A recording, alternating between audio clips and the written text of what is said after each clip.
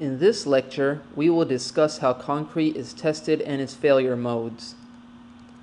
The basic assumption when designing structural members is that concrete resists compressive stresses and not tensile stresses.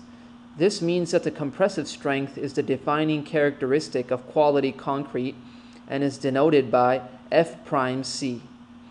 The remaining concrete strengths, such as tensile, bending, and shear, are taken as a percentage of the compressive strength. Before testing, the specimens are moist cured. Then, once the age of the concrete is 28 days, the specimens are tested. And this consists of slowly applying a static compressive load until the specimen ruptures. Rupture can be caused by tensile stress, shearing stress, compressive stress, or a combination of all these stresses. The failure of the concrete can be explained with three different failure modes as shown in the next figure. The first mode of failure is shear and is resisted by cohesion and internal friction. The second mode is called splitting or columnar fracture, in which the specimen separates into columnar pieces. The third mode of failure is a combination of the first two modes, shearing plus splitting.